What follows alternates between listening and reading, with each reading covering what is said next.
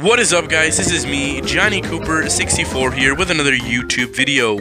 And today, Activision has announced that Crash Bandicoot, alongside other franchises in their catalog with Blizzard and King, will be getting new partners for the next wave of merchandise. The new partners for Crash Bandicoot are Funko Pop, which will be doing Funko Pop figures, which will come out next month in November.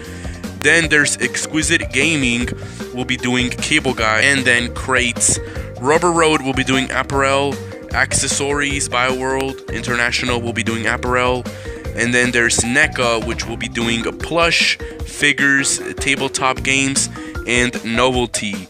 Previously, the only ones who had rights to do merchandise was Numbskull, but I'm glad Vicarious Visions is taking really good care on Crash Bandicoot and giving it to other people to make merchandise.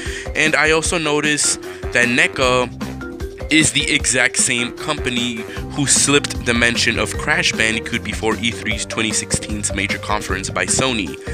And NECA will also be doing the 7-inch action figures, which will come out in 2018 and will be shown off at Toy Fair 2018. What do you guys think about the merchandise? Which merchandise are you guys gonna get? Thank you guys so much for watching this video. Please subscribe, like this video, share it with your friends, and I'll see you guys in the next one. Peace.